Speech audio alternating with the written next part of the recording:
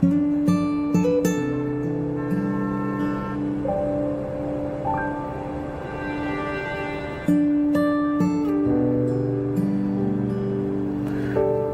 天晚上打你的电话，你一直关机。今天你虽然开机了，但是你一直不接我电话，给你发微信，你也不回我，我只能来找你了。不过你放心，我没想打扰你，我没有打算进你的办公室。我不会让你的同事看见我的。我原本就是打算躲在一个别人看不见我的地方等你。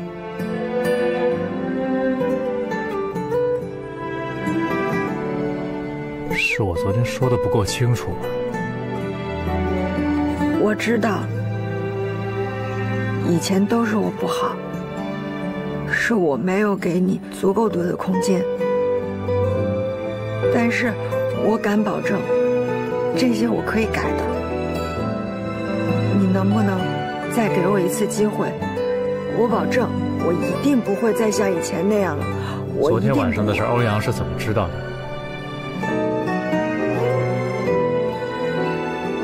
问你话呢，欧阳是怎么知道的？昨天晚上我追你车的时候摔倒，欧阳和小黎叔他们来扶我，我当时状态不是很好，我又不想让我爸看见，我就让他们带我离开。我是想让他们带我去找你的，但是他们带我去了一个搏击俱乐部。咱们俩的事儿就是咱们俩的事儿，咱们俩自己解决不行吗？你为什么要把我们的事说给欧阳听呢？欧阳是谁啊？他是我的老板，我要给他打工的。你这个样子，你跑去跟他说这些，你让我怎么干啊？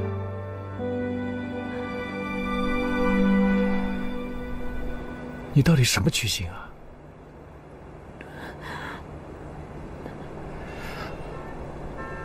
真的，我不想知道你们之间说了什么了。我不想跟你这种没脑子的女人在一起。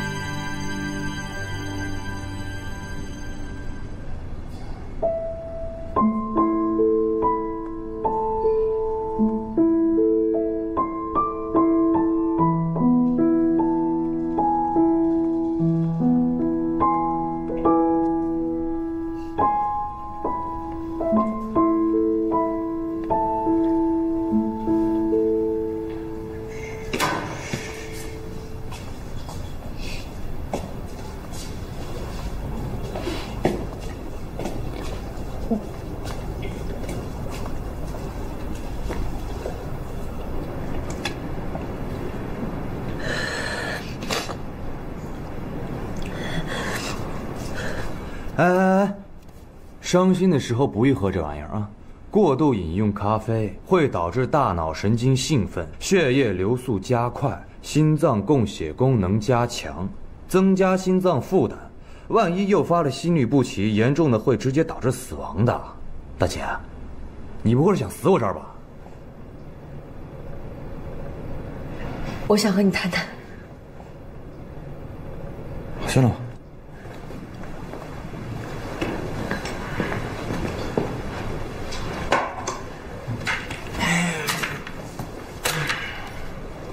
说。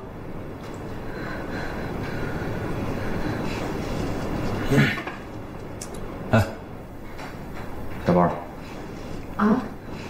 他现在有话跟我说，不方便你听一秒吗？啊，好好好。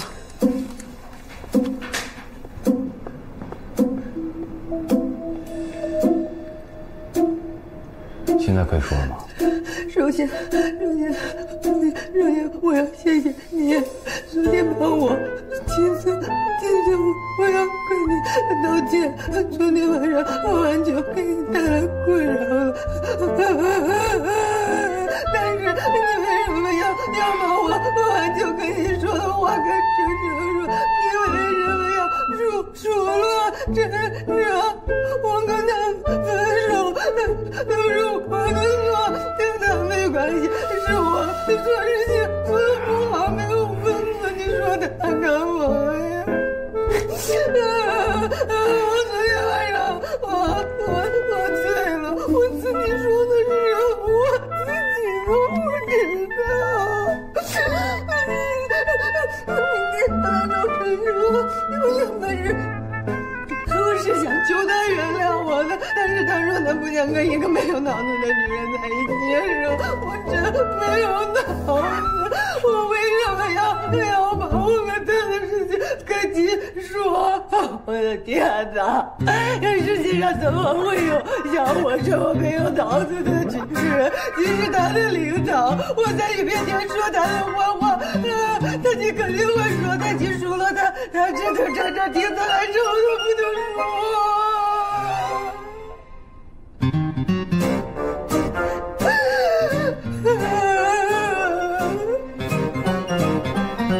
艾丽米娅，你这女人，我觉得不只是没脑子，你还缺心眼儿，眼里没谱，神经缺弦，大脑缺氧，你彻底废了。你说的特别的对，我真的废了，我真的废了，我在真正的心里彻底崩塌了。我求你了，你不要因为我讨厌执着。他真的是件特别优秀的一个员工，他每天都认真工作，每天都加班，他从来都没有怨言。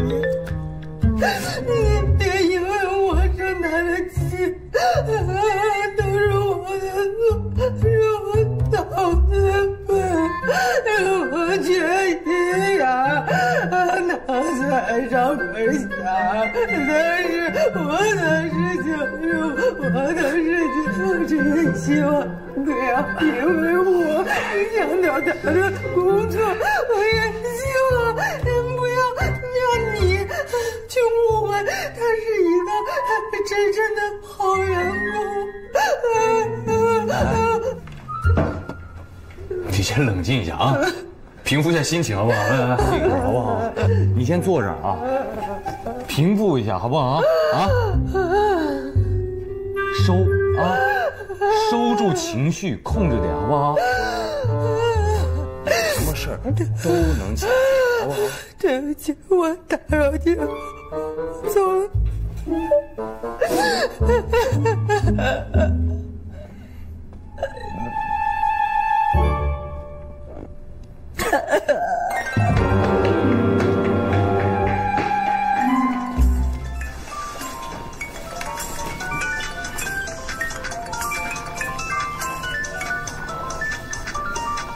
喂，喂，妈，妈，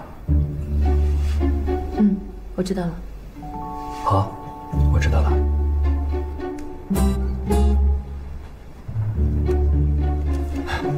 怎么，我未来姐夫找我有事儿啊？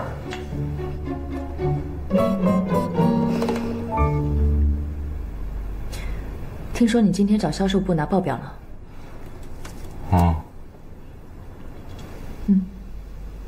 好好看，晚上见。晚上见。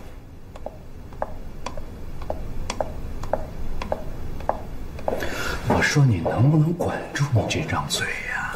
怎么了？你说怎么了？啊，行，不说了。找有事了？没事就不能来看看你？哎，没什么事儿，把李美雅送过来找她那个男朋友，然后顺道来拜访拜访你这位大总裁，行吗？这组都是你给我送过来的，简直就一人才，知道吗？哎，你怎么不直接把送的方法给我闭嘴呀？你怎么不送啊？你招的人家。哎，真的，说真的，你是不是跟我姐晚上约会啊？订婚期，你懂的吧？懂。哎，姐夫，祝你好运。谢谢小饺子。就我屋里走吧。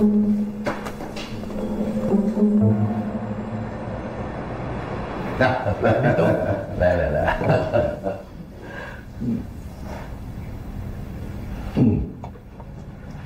欧兄啊，今后我们两家的合作还会有很多地方，但是我认为最完美的一次合作，就是这两个孩子的这门婚事啊。今后我们就是一家人了。是啊。啊，对了，2个孩子的婚期我都找人算好了。10月初8，多子多福的好日子。好啊，还有几个月，用来筹备婚礼啊，时间够了。来，再喝一口，来，小吕东啊，好，好啊，爸，妈，伯父，伯母，请允许我说2句。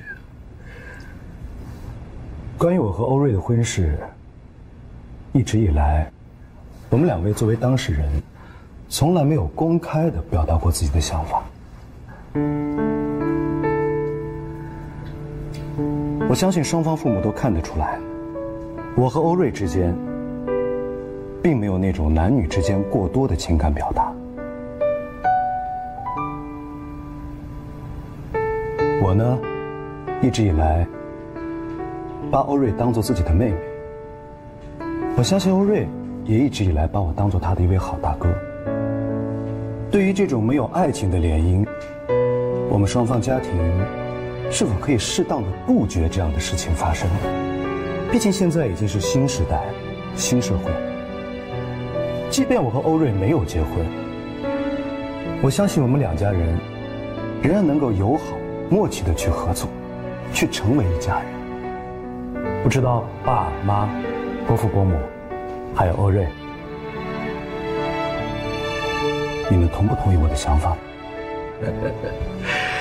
李东啊，你讲的呢，我是可以理解的，但是我觉得爱情这个东西啊，有的时候是可以培养的，你觉得呢？爱情这种东西吧，是可以没有的。有的人即便在一起一辈子，都没有爱情，可是他得到了他想要得到的，即便是牺牲了自己的爱情，有什么值得遗憾的？欧瑞，你说什么呢你啊？啊？伯父伯母，你们应该很清楚，我并不是我爸亲生的，所以我是嫁给了利益，还是嫁给了爱情，对于他来说根本就不重要。我有没有我爱的人，有没有我想要过的生活，更加不重要，也不会有人关心吧。你们慢慢吃。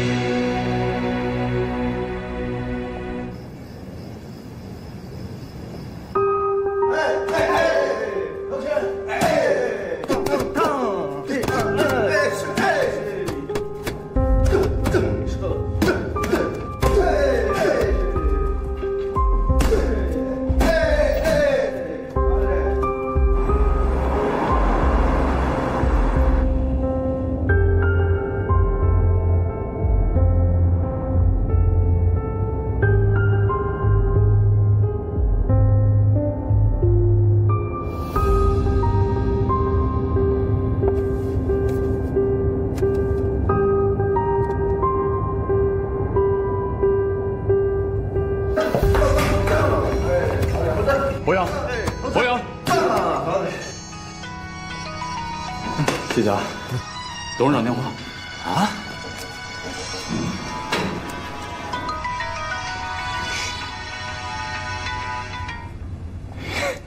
爸，你忙什么呢？我在办公室呢。还没下班呢。我过去看看你啊。啊？好，那我们一会儿见啊。完了，我得赶在我爸之前到公司。走。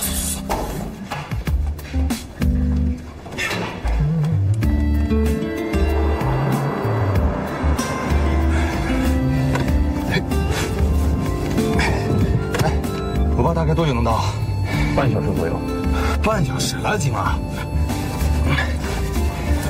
走近路来得及。我今天练怎么样啊？对方在身形和体重上占有明显优势，你应该尽快放弃打击策略，转为地面战。你后面的策略是对的，但是你的脚技还是不够成熟，让他轻易就挣脱了。你跟我爸多长时间了？到年底9年了。这么长时间啊？那你为什么不好好跟着他跑我这儿来干什么？我也不想，但是董事长自有他的用意。其实他经常提起你。无非是说他这个儿子烂泥扶不上墙呗。你想太多了。董事长当着我从来没有说过你不好。你可以不信，但是他真的很关心你。啊，对了，反正呢，以后你要是跟着我的，想甩是甩不掉了。要不这样，你来指导我训练，付你工资怎么样？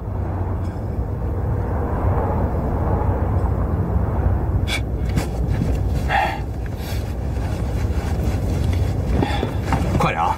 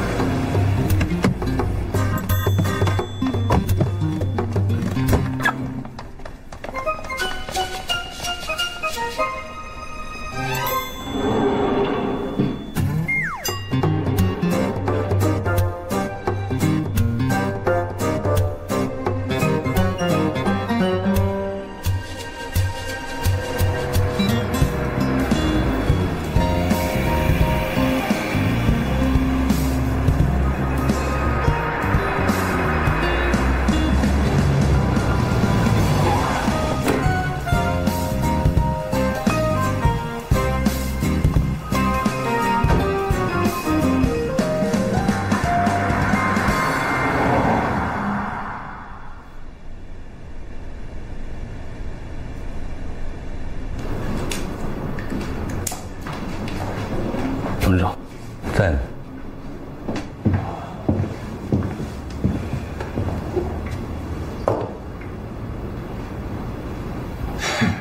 爸，我正按照你的要求查看这个关于2线城市连锁店面的一些情况。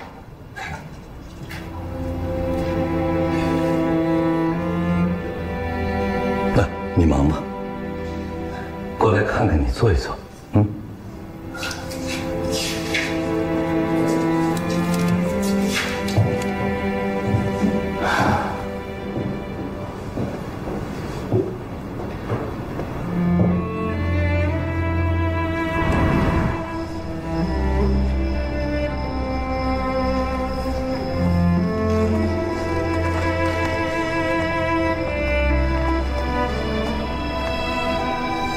跟我说实话，我还有多长时间？这个我不敢断言，多则1-2年，少则1-2个月。总之，一定要心情愉悦。我的建议是，不妨放下工作，带着夫人去世界各地走一走，这样或许会有帮助。啊，再见。再见。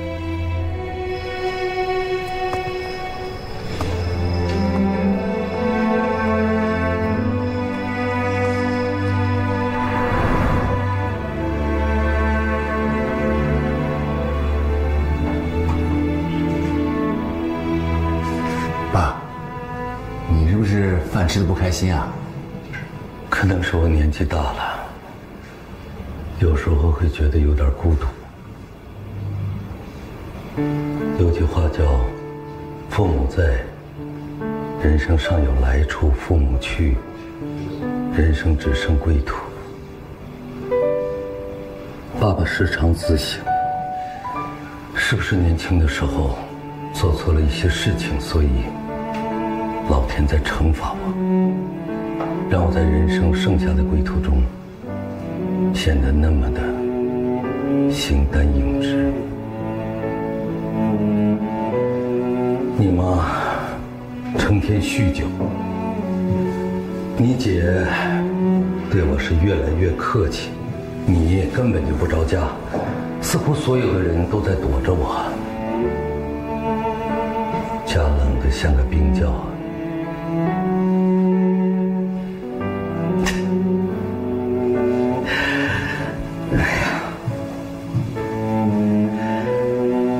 我总会想起你小时候，那时候我工作时常回来的很晚，可是你呢，总是偷偷地跑到我房间里来，摸摸我的头，摸摸我的手，总是担心我是不是发烧了。太好玩了，你知道你多可爱，你个臭小子。爸，你没事吧？总是没有时间陪你，总是忙着赚钱，忙着应酬。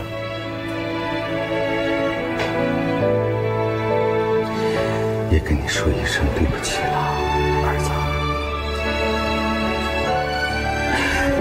欧阳啊，只是希望你啊别到处乱跑了，留在家里，留在公司里，有什么事儿能过来跟我说一说，哪怕没什么事儿，只是陪我坐一坐，喝喝茶，发发呆，都行。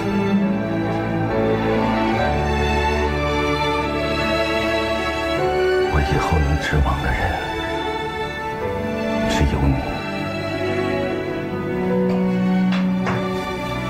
只有你呀，小子。爸，以前都是我不懂事，总是跟你对着干。以后我不乱跑，公司的事呢，我也会学着去做，好不好？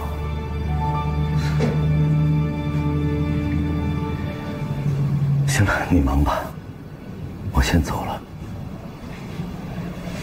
别太晚。哎。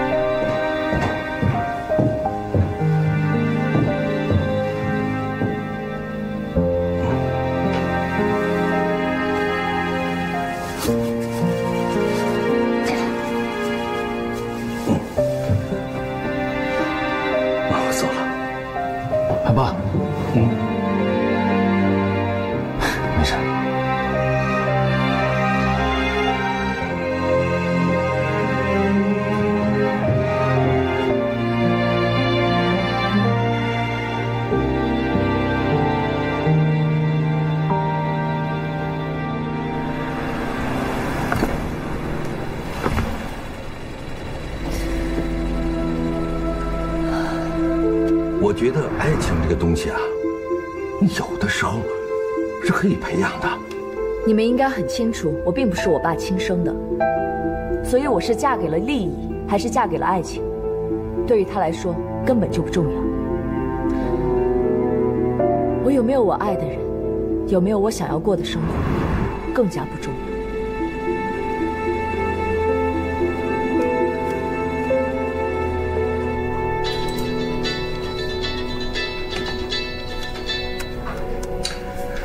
喂，在家吗？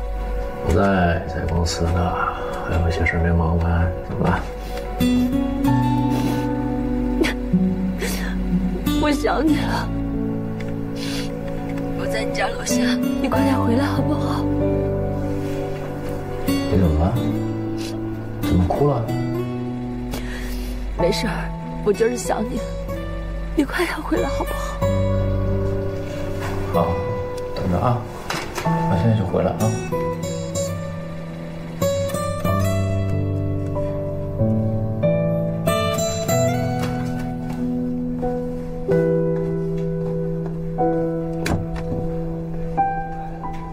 小波啊，给我收拾一下房间啊。哦，好。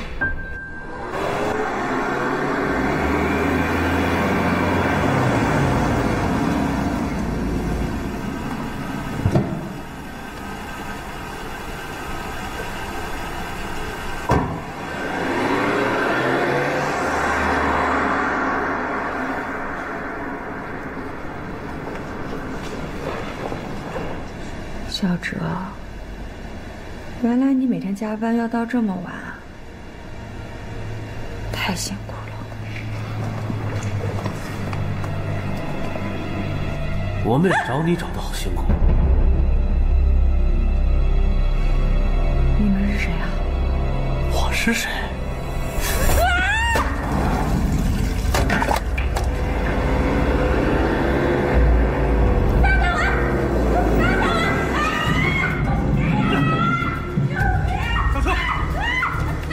这不是领养吗？怎么办？走。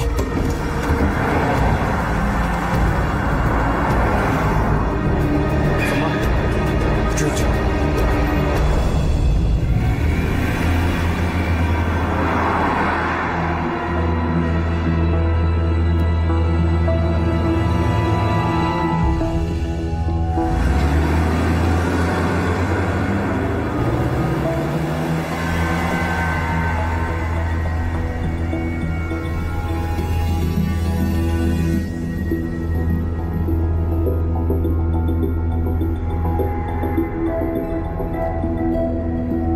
到底是什么人啊？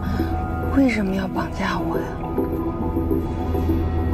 不是绑架我，我为什么会在你们的车里啊？我们要去哪儿啊？这么快就不认识我们了？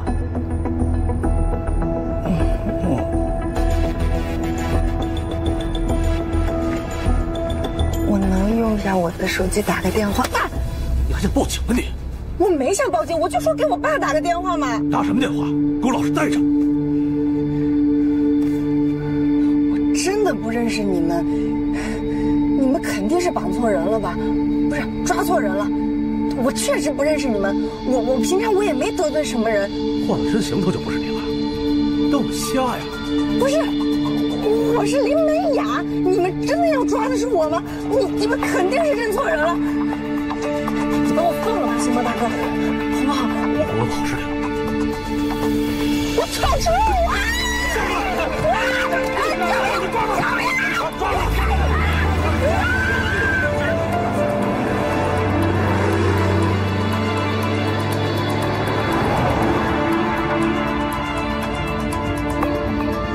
你离这么远，不怕跟丢了？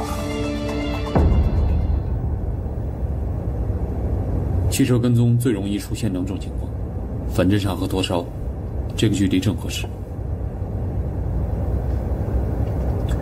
要不要报警？报警？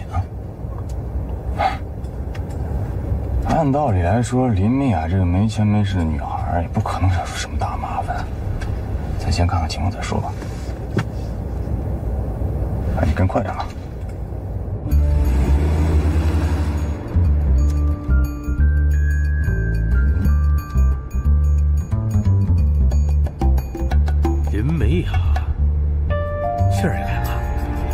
说多少呢？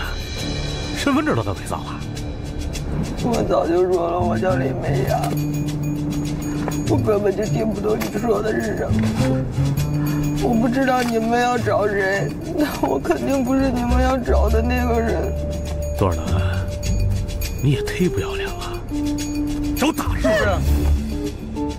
哟，还敢跟我躲？那你打我，我能不躲吗？打你怎么了？打你怎么了？打你就打你了，别打！走啊，咱马上就到了。又多嘴了。给我躺着啊！到时看我怎么收拾。看什么看？这还不行吗？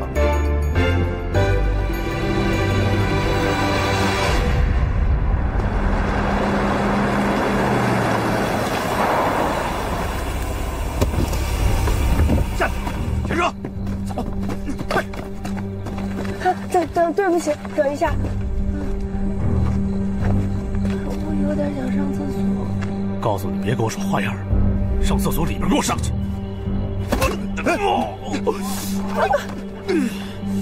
臭婊子，你给我等着，带去，走，快走，走。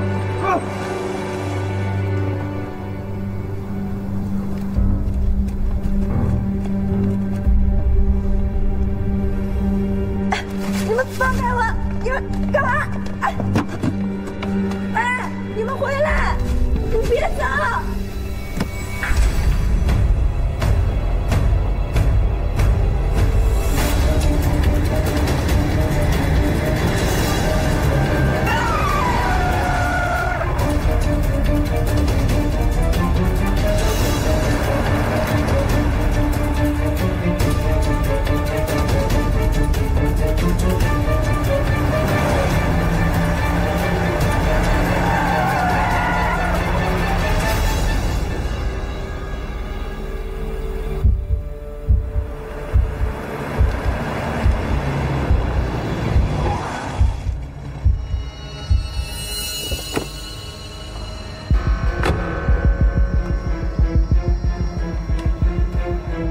怎么样，刺激吧？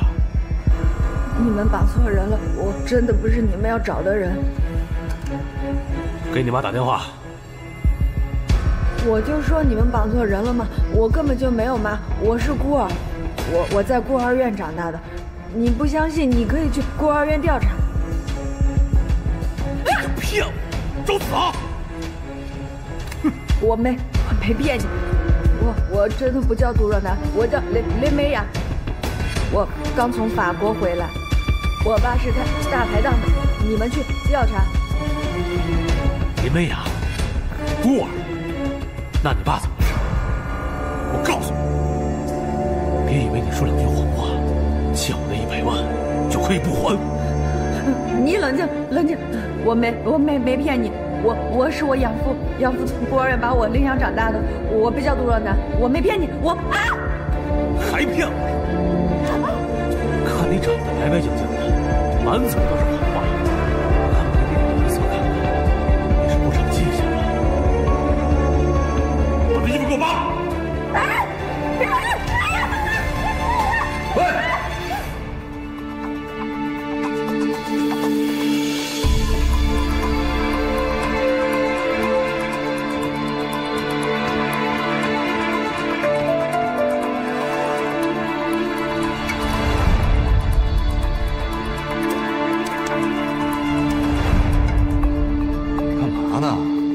谁让你们进来的？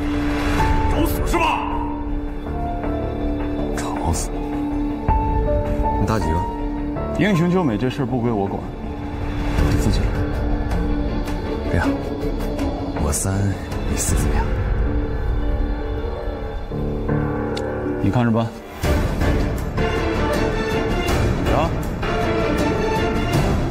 你这是犯法，知道吗？犯法怎么了？我告诉你，在这个地方，我就是法。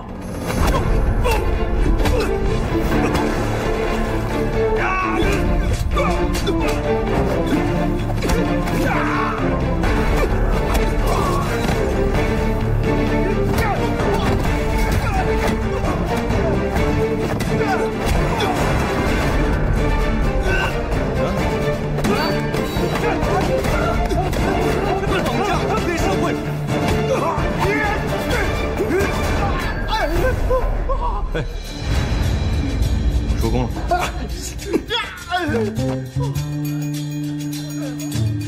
下次还可以再快点。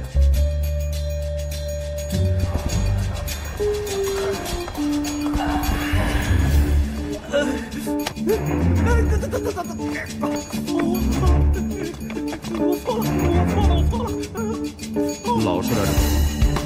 老实。把兄弟都给我叫过来。过来，都过来。天哪，你们是从哪冒出来的？这个打架这么厉害，这是我人生第一次看现场版这么厉害的打架。蹲下。我知道那个人，他在机场给过我名片，他是不是叫蒋一龙？他是你师傅吧？能不能让他教教我打架？可以吗？你是不是缺心眼缺的有点严重啊？啊，都什么时候了，你还在这认师傅？怎么样，没事吧？疼吗？有点。明天会更疼。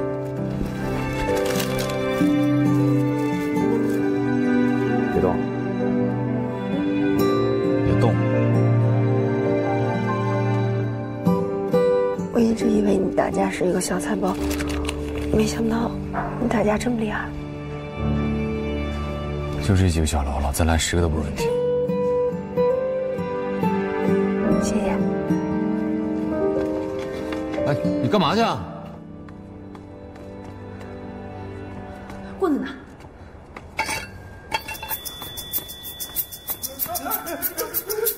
刚才是你们谁吓我？谁敢打我肚子？我打死你们！现在知道，刚才我告诉你们你们搞错人了啊！我打你们，你们信不信？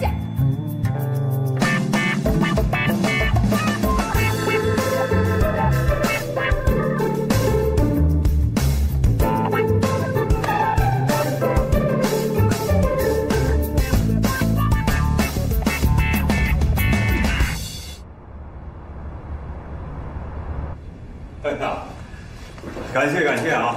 感谢。这帮人啊都有前科，专门替别人讨债的。我们已经盯了他们很久了。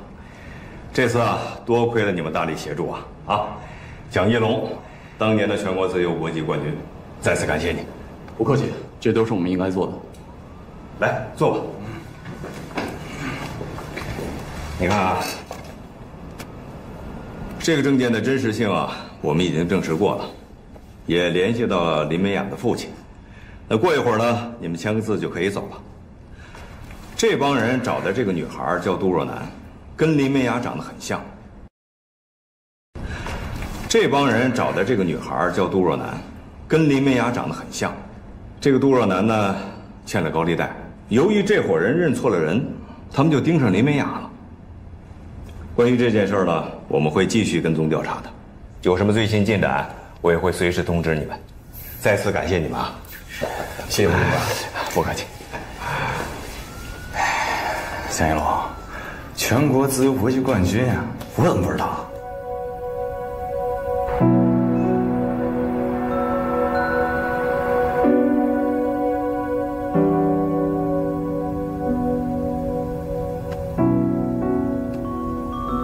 就算我不是他亲生的，我也在我家住了20年，交了他20年的疤。我真的是不想干了，替他辛辛苦苦地操持着公司，最终也只是侯家的一枚棋子罢了。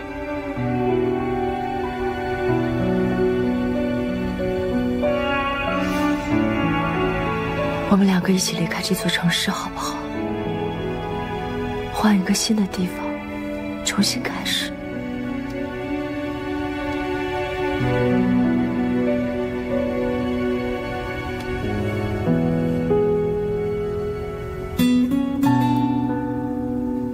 说你是不是傻呀？啊，我是无所谓，我到哪儿都一样，但你不一样啊。欧瑞，欧氏集团的总裁，你要知道，你今天所有的一切是你自己奋斗来的，不是因为你是欧长林的女儿。你凭什么要把你的未来就这么空手让给一个不学无术的欧阳呢？反正我告诉你，我是不会那么自私的。我陪你留下来，陪你一起抗争到底，啊！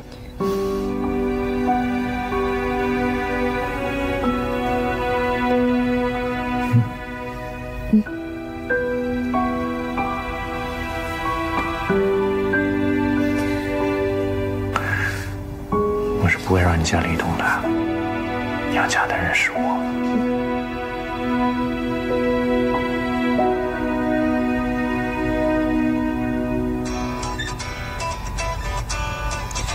等我一会儿啊，我接个电话。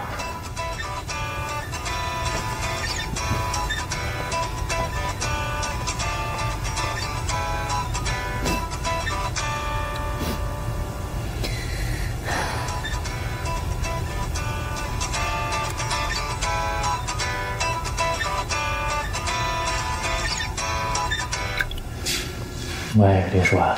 小哲吗？刚才我接了个电话，说小雅被人绑架了。什么？美雅被绑架了？是啊，开始我也不信啊，我还以为是诈骗电话呢。后来我给小雅打了个电话，她确实是被人绑架了。不过她现在已经被人救出来了，但是她受了伤，现在在医院治疗呢。你马上去趟人民医院。行，您先别着急啊，您别着急，我马上过来。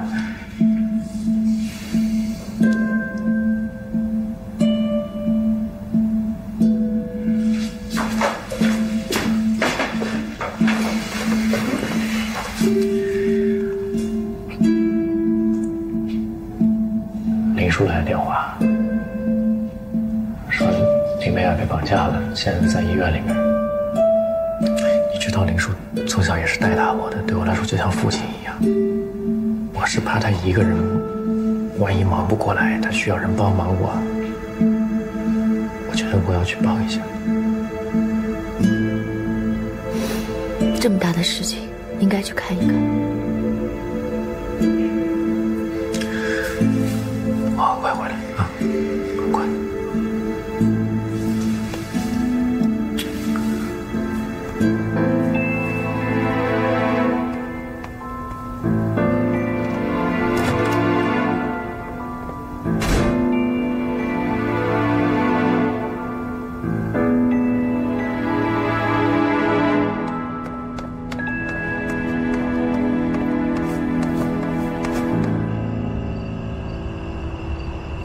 疼吗？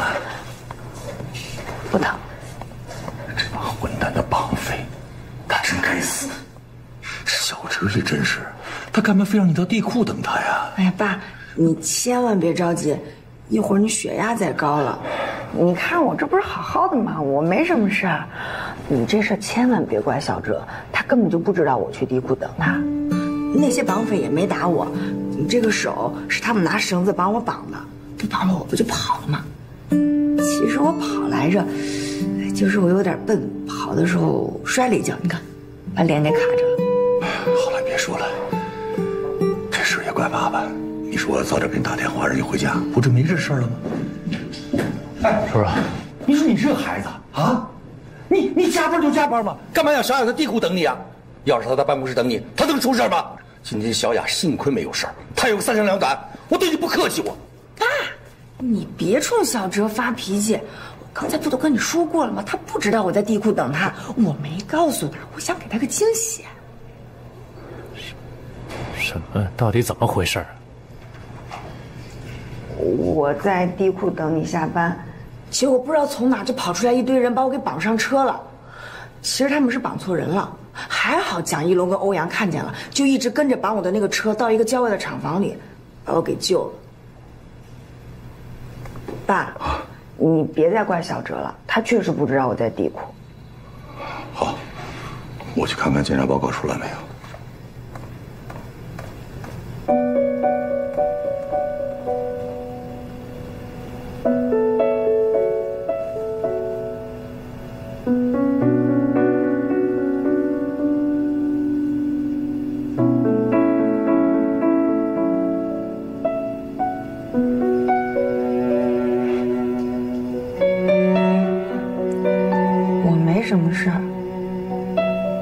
都是一些皮外伤，医生已经简单的处理过了。一会儿检查报告出来，没什么事儿的话，就可以回去了。以后别去地库等我了。我想见你，但是你不接我电话，也不回我微信，我又不敢去你办公室打扰你。你不管下次做什么之前，你让我知道一下。让你知道有用吗？包总，这人谁啊？他来干嘛？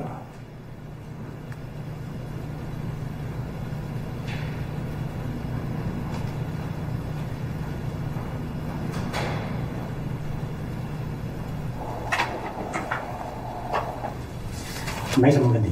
哦，回去之后好好养养，晚上就好了。好，谢谢你大夫啊。哎，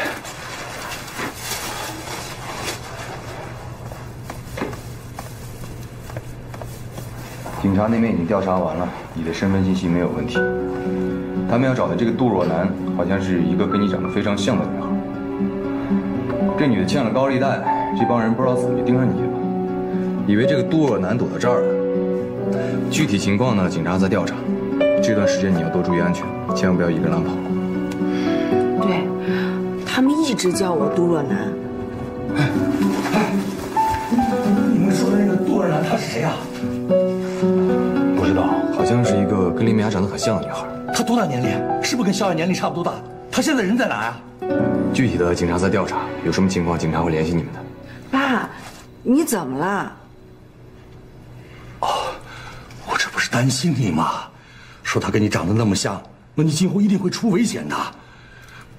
哎呀，你看我这一紧张，把正事给忘了。侯总啊，真是谢谢你啊，谢谢你救了小雅，要不是你们，小雅今天一定会出危险。我现在想想我都后怕呀，真得好好谢谢你啊。哎，叔，不用跟我这么客气，我就是刚好赶上了。哎，那也得谢谢你啊。哎，我请你吃顿饭吧。哎呀，这么晚了，要不我请你吃个夜宵吧？不用说，改天再说吧。啊，也是这么晚了，那改天我一定请你吃饭啊。小哲，你一会儿送小雅回家，我出去办点事儿，一会儿就回去，不用等我啊。哎，爸，都这么晚了，你去哪儿啊？我出去办点事儿。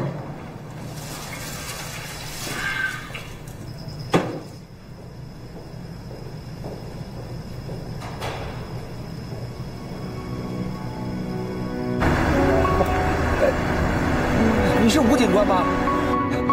你给我打过电话呀？我是林美雅的父亲啊。哎，真是不好意思，这么晚还打扰你。你现在还在派出所吗？哦，我想过去了解点情况啊。哎，好好好，那一会儿见啊。好好。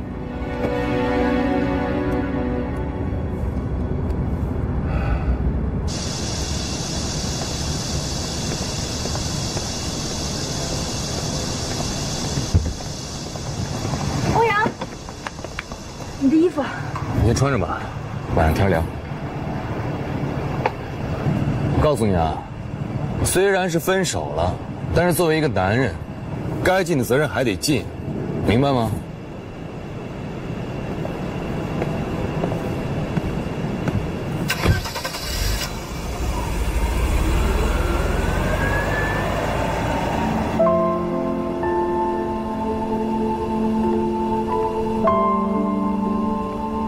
上车。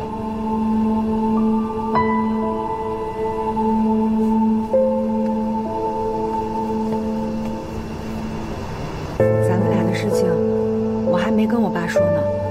我担心他的身体吃不消，我也没想到他会给你打电话。不知道有没有打扰到你工作，对不起啊。不说了，上车我送你回家。还有，欧阳那边我已经解释清楚了，我很明确的告诉他了，咱们俩分手跟你没关系，都是我一个人的问题，他没有权利指责你。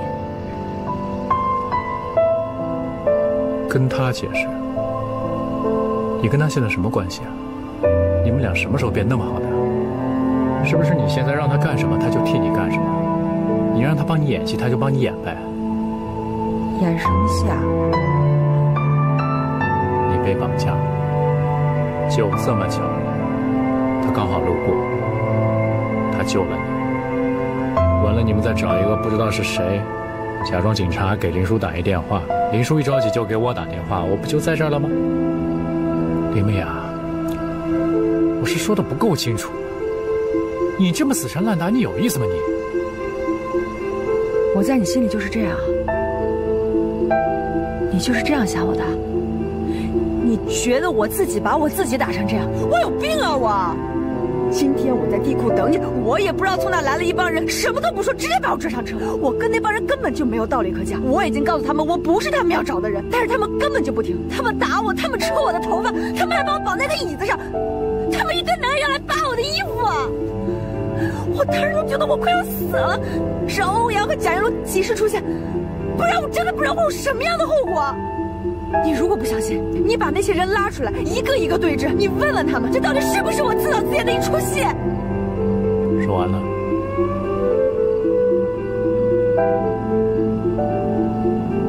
你为什么突然一下那么好啊？就算分手了，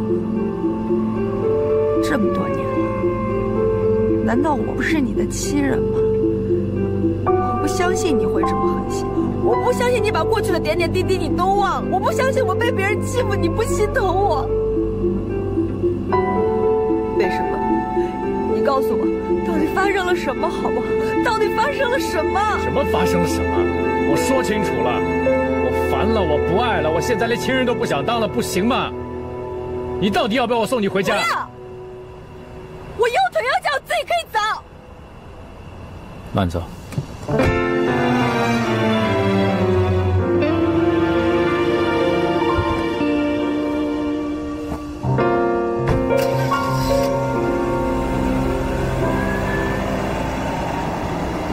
谁比谁更虚伪，更无所谓，被冷眼嘲笑也会全身而退，小潮般过活的人啊，太狼狈，麻木的眼倦了，黑暗的空间里独自颓废。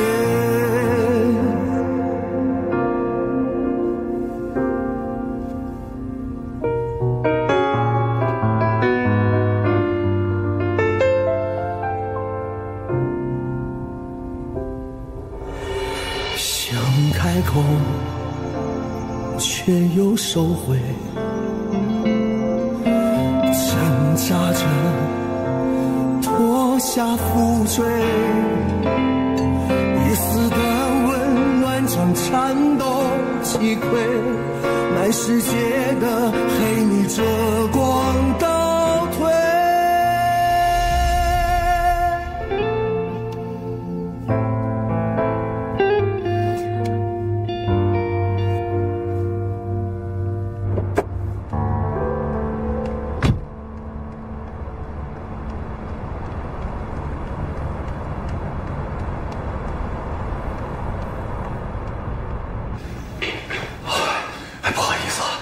哪位是吴警官啊？我就是。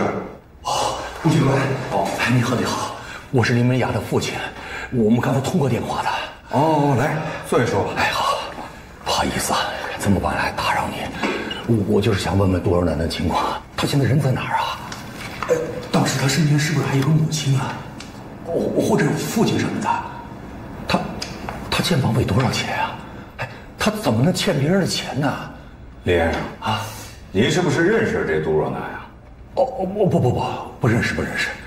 哎，应该是这样啊，吴警官，绑匪啊，把我女儿当成杜若楠给绑架了，而且说我女儿跟杜若楠长得一模一样的。现在绑匪是给抓起来了，可是日后如果他同伙再把我女儿绑架了怎么办呢？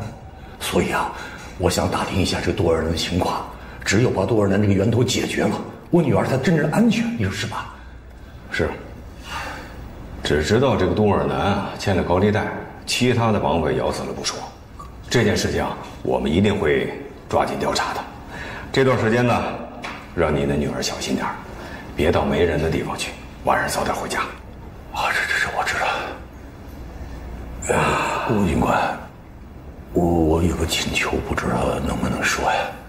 你说。我想跟那个绑匪聊一聊，了解一下这个杜尔南的情况。不行，现在啊，连家属都无权探视。您呀，别那么着急，我们一定会给您一个满意的答复，好吧？是这样。那我就不打扰你们了。啊，没事，走了啊，您慢走啊。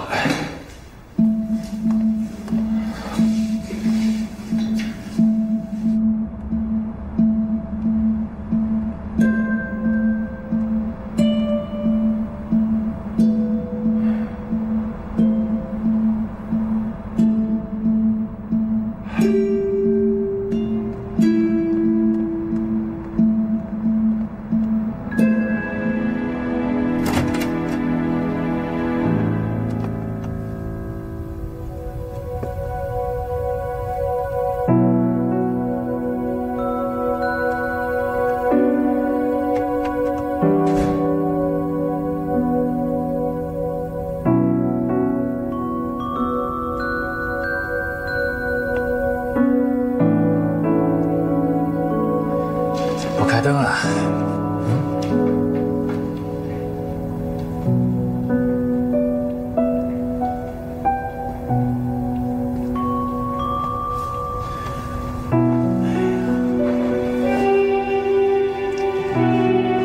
一个人喝那么多酒干什么？对身体不好啊！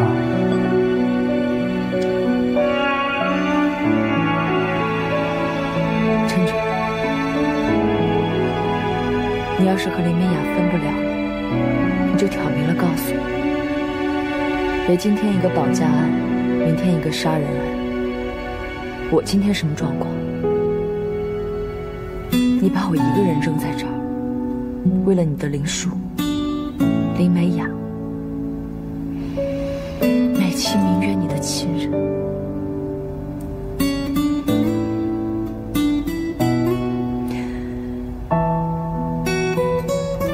你说话。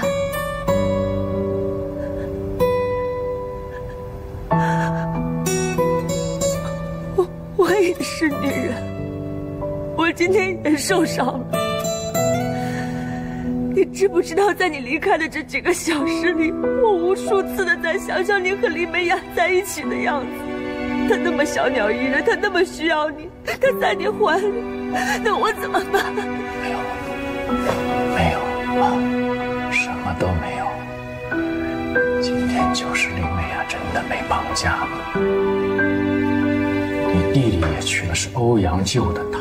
我就是在旁边，我就远远的看了一眼。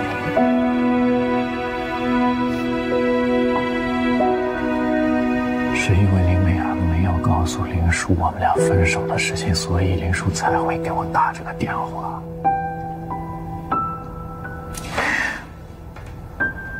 反正我已经跟他说清楚了，我让他不要再闹了，绝对没下次，绝对没有。对不起，我错了。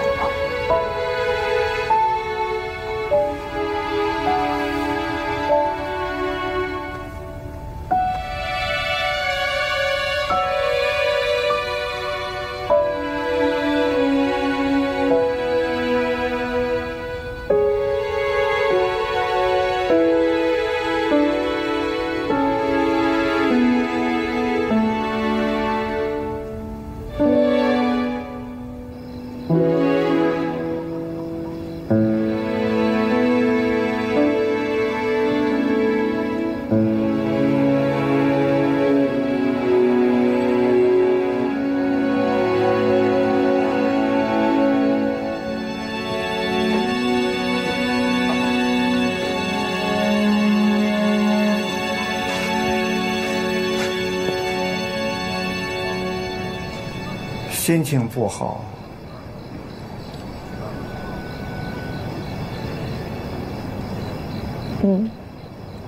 都会过去的。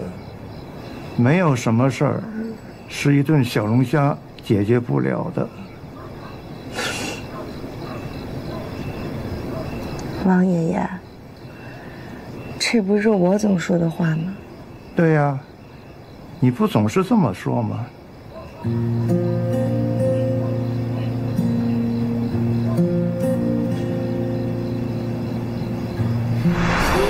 我们分手了，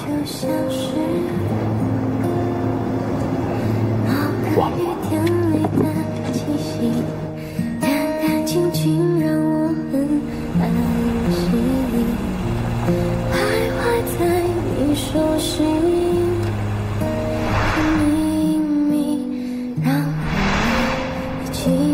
我不想跟你这种没脑子的女人在一起。跟在你身后，心跳莫名，不规律。就算分手了，这么多年了，难道我不是你的亲人吗？我烦了，我不爱了，我现在连亲人都不想当了，不行吗？还是我没有细腻的魔力。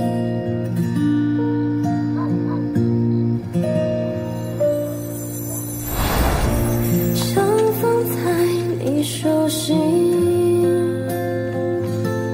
我一颗炙热的真心，你害羞的表情，总让我很动心。我们俩的照片都要贴在这里。娘，咱们家养我都是你说了算啊。只是我害怕我没有你，会恐惧，害怕你向往自由的空气。只是我害怕你的心还飘来飘去，害怕我没有吸引你的魔力。只是到明天，我不确定有勇气继续面对你，面对你的犹豫。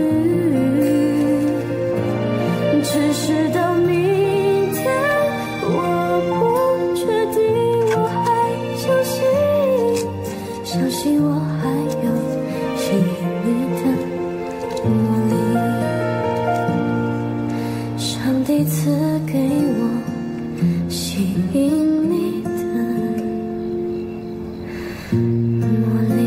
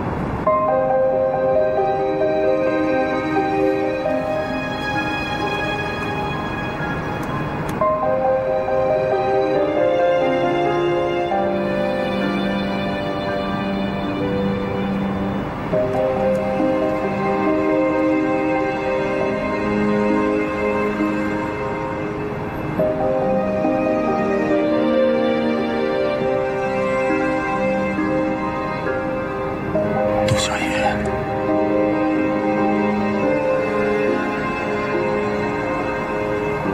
我知道，我找了你23年，可我一直没有你的消息。你现在在哪儿啊？啊？等你，当我知道你生了一对双胞胎，一个叫多若雅，一个叫多若男。可是你由于经济困难，交不起住院费，忍痛把那个患有先天性心脏病的肉送到了孤儿院。是你不愿去找他，可你可以可以帮你这个忙啊。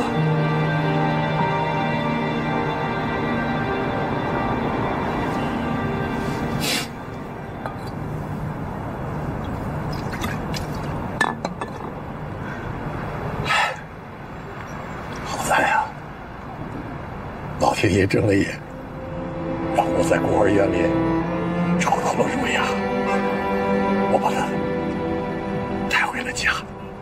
我还给他治好了病，啊，你知道吗？我现在给他起了个新的名字，叫林美雅。你喜欢这个名字吗？啊？可是我一直没有你的消息呀。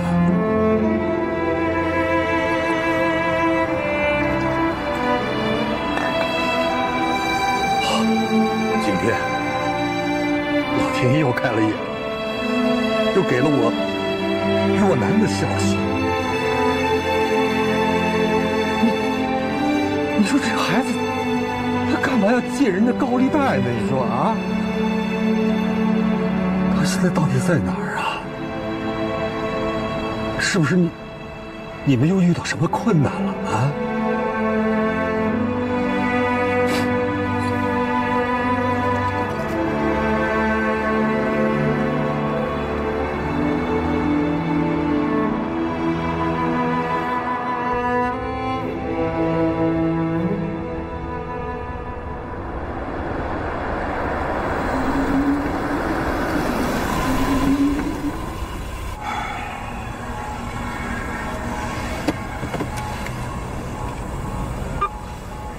起来了吗？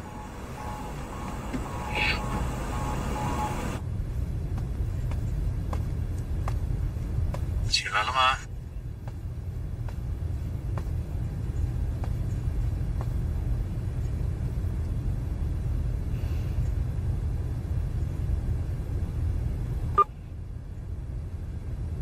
你早上什么时候走的，我都不知道。知道你最近心情不好，但是呢，我也不希望看到你每天把自己喝大了才能睡。你已经好几天没去公司了，振作一点啊，事都会过去的。有我陪着你一块儿，早饭已经做好了，趁热吃啊，爱你。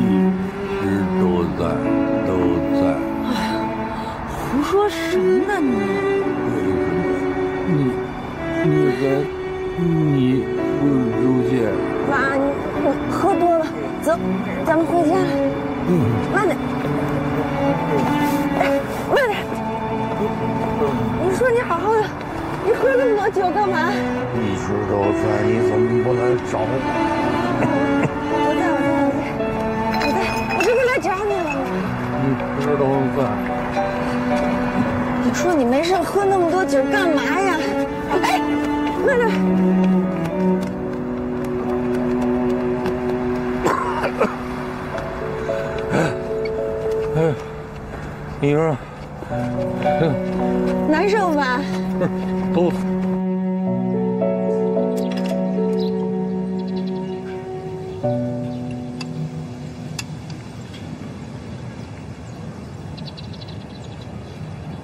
都这么久了，我一直没找到时间问你，那天晚上到底怎么了？你干嘛一个人跑到马路边喝那么多酒，还把自己喝成那样？要不是我去找你，我都不敢想会发生什么样的事情。嗨，你还说呢？我那不是担心你吗？担心我，你更应该回来陪我啊！那天晚上到底怎么了？我这不是去公安局问问情况吗？我是担心那绑匪他们要是还有同伙怎么办？哎，他们要是再把你绑了怎么办呀？我这是想问问清楚嘛。你这孩子，你这么一点都不体谅我这做老爸的良苦用心，你这，哎，我还想问问你呢。你说你这几天把自己关在房间里，哎，你在干什么呀？每天早晨吃那么点饭啊？你不让老爸担心吗？你这是？我躲着养伤啊！你看我脸上的伤都好了。哎，的确值得表扬，真是不错啊！你看你今天早上还给爸爸做了早餐，你还吃了这么多饭，挺不错的啊！好，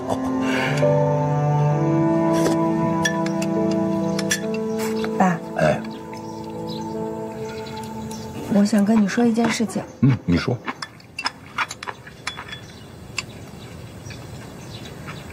我和小哲分手了。什么？你先别着急，你别瞪眼睛。哎呀，你千万别着急，你听我慢慢跟你说嘛。我跟小哲分手，算是和平分手，跟任何人都无关。不是这些天，我把自己关在房间里面，我想了很多。小哲说的对，我们俩已经认识20年了。20年一点变化都没有，换做是谁都会烦吧。他现在想要去追求全新的生活，如果我成全了他，我何尝不是又给了自己一次追求全新生活的权利呢？我为什么要一而再再而三的去纠缠他不放手呢？我放过他，不就等于放过我自己了吗？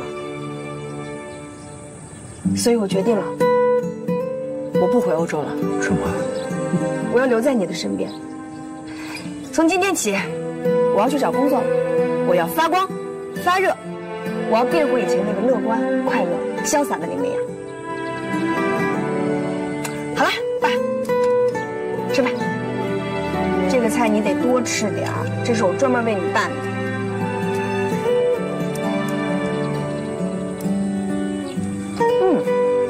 味道不错。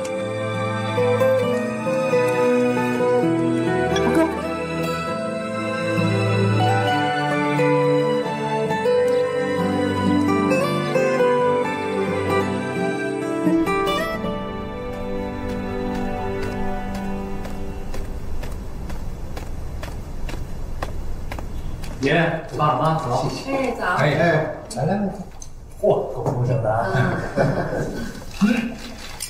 哎，对了，你们跟欧家谈那个定亲的事儿谈得怎么样了？顺利不顺利啊？定下日子来了吗？哎，爸，您就别提了。你说这个欧瑞一直不都好好的吗？可是，一说定婚期，像杀了他似的。连他爸妈当年那些见不得人的情感史都说出来了，弄得饭桌上那叫一个尴尬。我没听见。哦，就是谈崩了。崩了啊！哎，怎么会崩了呢？对于咱们家来说，有什么崩不崩的？我们东东这么优秀，上哪儿不是女孩子上赶着追求的呀？我还是没听见。你能不能说的大点声啊？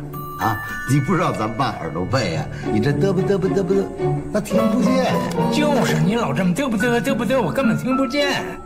爸，我是说，东东没看上人家。哎呀，东东，这得怨你了，你眼光高，看不上人家。东东，跟爷爷说说，你到底你喜欢什么样？想知道吗？啊，我就不告诉你。爸，东东的事儿让他自己做主，咱们做老人的就不管他们了，随他们便啊。亲爱的爷爷，您啊，把心搁肚子里，您大孙子我优秀着呢，不怕找不着女朋友。回头啊，我一定找一个这世界上最优秀的女孩子带回家来做您的孙媳妇儿，让您瞧瞧，行吗？你看看，他这一大声，我就听清楚了。你知道谁回来了吗？谁回来了，爷爷？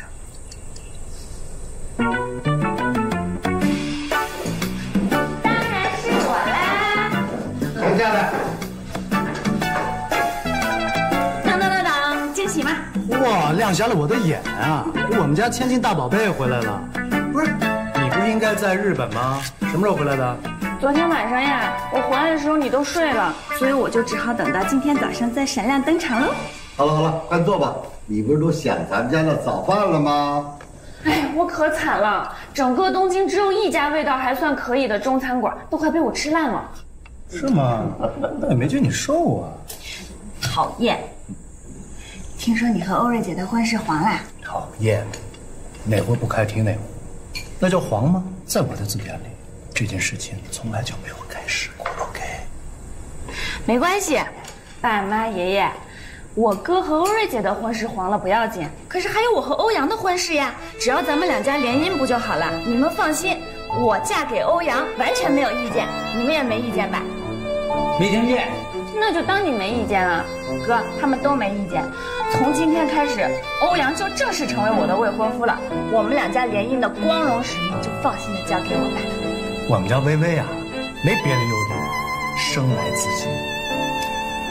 哎呀，这下欧阳的好日子要来了。那当然，吃饭。